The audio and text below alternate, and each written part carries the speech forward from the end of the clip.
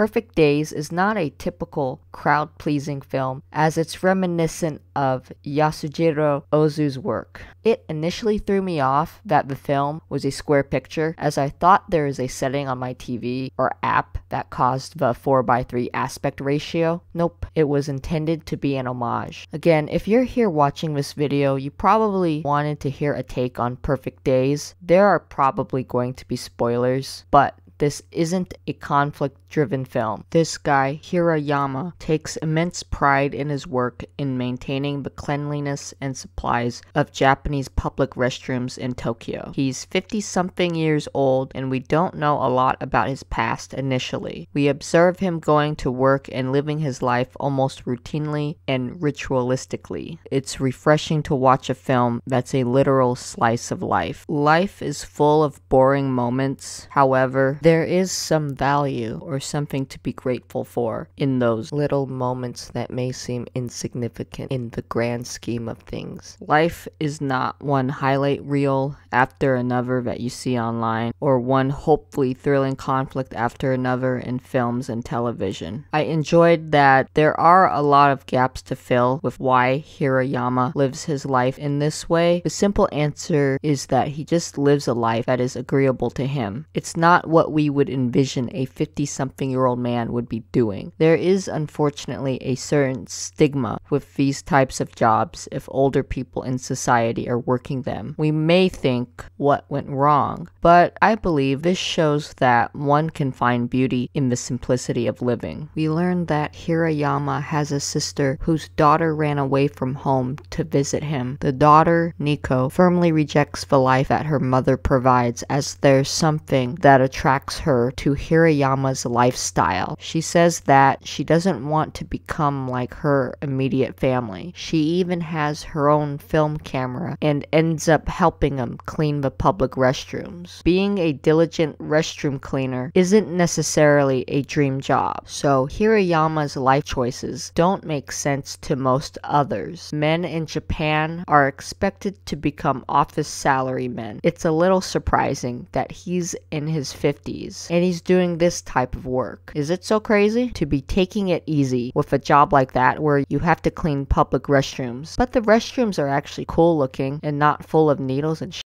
They're in beautiful places and thoughtfully designed in Japan. It doesn't appear that Hirayama is living a true reality. He doesn't want to visit his ailing father, and he only wants to stay in his idyllic, simple life. On the other hand, maybe his father wasn't kind to him, or there is something that's stopping him from becoming integrated into his family again. Maybe he feels more stability being alone and away from his family. You don't get to choose your family, but you can get close to choosing one of your own volition, and they can feel closer than actual blood relatives. Hirayama is whimsical as he plays with shadows with a man with terminal cancer. That man asked if you combined two shadows, would it create a darker shadow? Hirayama proceeded to combine his shadow with this man and then ends up playing shadow tag with him. This was addressing a question that this dying man had, as there's a lot of knowledge out there that we don't even know about before we die. Also, it was to address that we all should just enjoy the moment and not dwell too much on the future. It's a silly question that most people wouldn't even try to literally answer, but Hirayama has a will to live authentically and in the present. He doesn't find it too late to live life. Maybe the way his life is now is what he believes is actually living. I empathized with Hirayama as I admired his work ethic despite his occupation. Takashi reflected an attitude of why should he work hard at a job that he doesn't like or believe that it's worthwhile. I understand Takashi in the sense of, yes, if you don't like your job, then it's unlikely that you would give it your all, as he was doing the bare minimum, if that. I'm not sure if Hirayama truly likes his job, but I think he at least appreciates the environment that it provides. He doesn't have to stress out too much, and he gets to enjoy and photograph nature. The song choices are central to the film, and they play out as if we're hearing them out of his sound system, either at home or in his car. It's reminiscent of how some people drive to work and listen to their music. At the end, where he shifts from being happy to sad and back and forth again, I felt that. I mean, if you've never been on the verge of tears or just started crying while driving, have you been through it yet? I mean, if you haven't, I think that's great. It's possible that the music could be affecting his mood after the events that transpired. He met a local barkeeper's ex-husband who had cancer and tried to play shadow tag with him while addressing the gift of life despite how fragile it is. I find Perfect Days to be about nothing really other than authentically living life how one sees fit. There's not much of a plot or story. There's a lot of gaps to fill, but maybe there aren't any gaps to fill. The more things you have in your life, the more you have to lose and deal with. The less that you have, the less complicated and difficult your life is. I'm not saying that being completely destitute would be worry-free. What I mean is having very few things or minimizing your lifestyle might be less stressful than having a mountain full of things. If you live within your means, you probably won't be frustrated by the complications of having more. Living simply means dealing with fewer things. It also means you get to appreciate things for the way they are instead of trying to fix things or make things better. It all depends on how one lives their life.